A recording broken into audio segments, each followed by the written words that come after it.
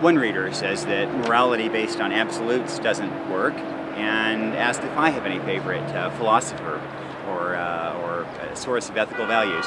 I'd have to say that the philosopher who speaks to me the most was my hero when I was a law student at Oxford University.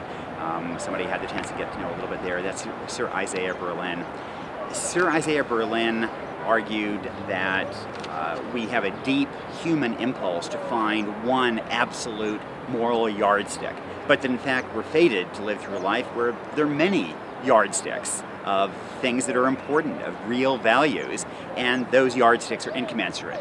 And there are real unpleasant trade-offs that we have to draw. That is just the problem with being an adult.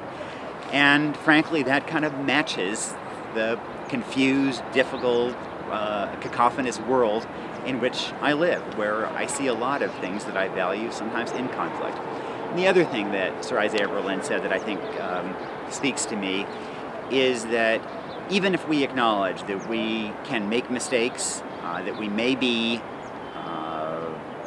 make moral judgments that are erroneous, that it's still appropriate to act on them.